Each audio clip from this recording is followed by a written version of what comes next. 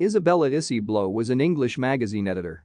As the muse of hat designer Philip Treacy, she is credited with discovering the models Stella, Tennant and Sophie Dahl as well as propelling and continually advocating the career of fashion designer Alexander McQueen, beginning when she bought the entirety of his explosive premiere show inspired by Jack the Ripper. She died by suicide using the herbicide paraquat in 2007. Born Isabella Delves Broughton in Marylebone, London, she was the eldest child of Major Sir Evelyn Delves Broughton, a military officer, and his second wife, Helen Mary Shore, a barrister. Sir Evelyn was the only son of Jock Delves Broughton. His sister, Rosamond, married Simon Fraser, 15th Lord Lovat in 1938.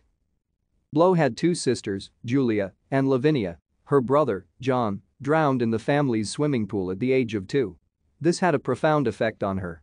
In 1972, when she was 14, her parents separated and her mother left the household, bidding each daughter farewell with a handshake. Thank you for watching. Like and subscribe if you would like to view more of our videos. Have a nice day.